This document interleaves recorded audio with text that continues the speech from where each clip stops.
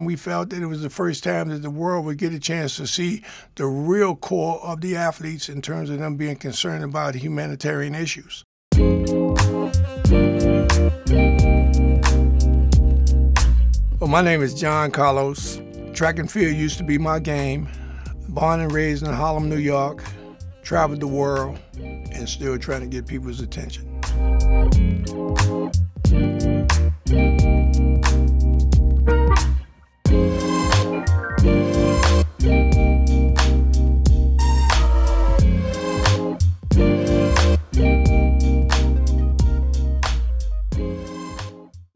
Well, it was a very simple protest.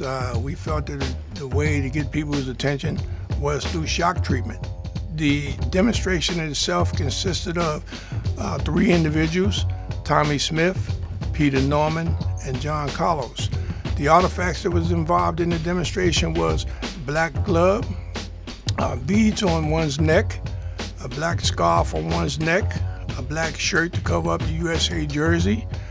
My uniform was open to illustrate that I was concerned about the blue-collar workers of this nation that's always forgotten. We wore shoeless socks out there to demonstrate that people of color was very poor in the greatest nation of the world that didn't go to the moon and land a rocket ship a half mile from where they said they were going to land, but they couldn't stop hunger or rodents or roaches or what have you from the ghettos of America. We were demonstrating bigotry, prejudice, bias, mayhem, and the only vehicle that we had was through our endeavors on the athletic field. We felt it was very necessary to go out there and make a statement that would be universal. For all these individuals to make statements now, these individuals are the fruit of our labor.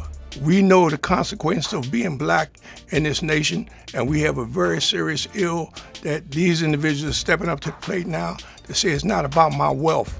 It's not about my status as an athlete or an entertainer. It's about my life and my history that I want to have corrected. My advice to speaking out against the atrocities is to stand fast for what you believe in.